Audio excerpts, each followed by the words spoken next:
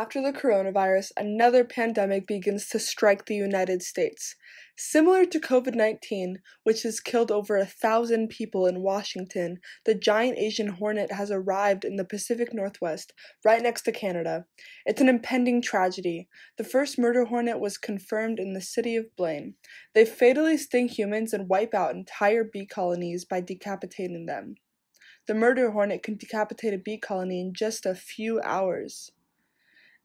Bees are fundamental in pollination and food production. If the murder hornets are not contained in Washington, it will kill food production in the United States and consequently the rest of the world. Fields of blueberries or fields of raspberries or even apples and things like that, they pay a lot of money to beekeepers just to put our hives there on their property.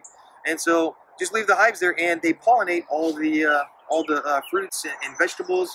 I mean, avocados, even things like alfalfa, which is fed to livestock, is pollinated by bees. And so, if the amount of bees are suppressed, then the amount of berries, nuts, vegetables, even livestock is going to be cut down on the amount of food that even livestock will have. So yeah, it's a huge deal if the Asian giant hornet puts a dent in the population of honeybees. Ted showed me that the murder hornet defies all measures taken by beekeepers to keep their bee colonies safe. What they really want is the honeybee's larvae. The Asian giant hornet, they'll just lop off the heads and still make their way in.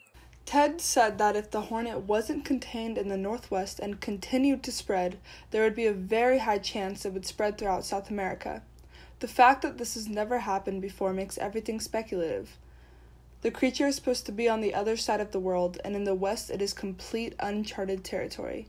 He's concerned that it's a threat to honeybees, and consequently our food supply. One thing we do know is that Asian giant hornets are really good flyers, so they can spread naturally on their own fairly easily, which is a big concern because in Washington State, there's a lot, especially Western Washington, there's a lot of habitat that is ideal for Asian giant hornets.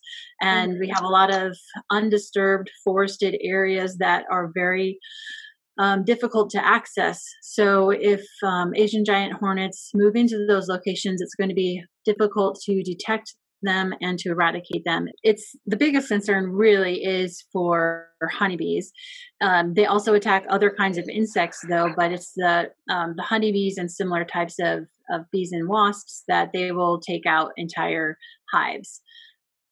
However, if you're allergic or you receive multiple stings, you could have some serious health complications. It could be fatal. The first murder hornet in the U.S. was confirmed on December 8th of 2019 by Blaine resident Jeff Cornelis.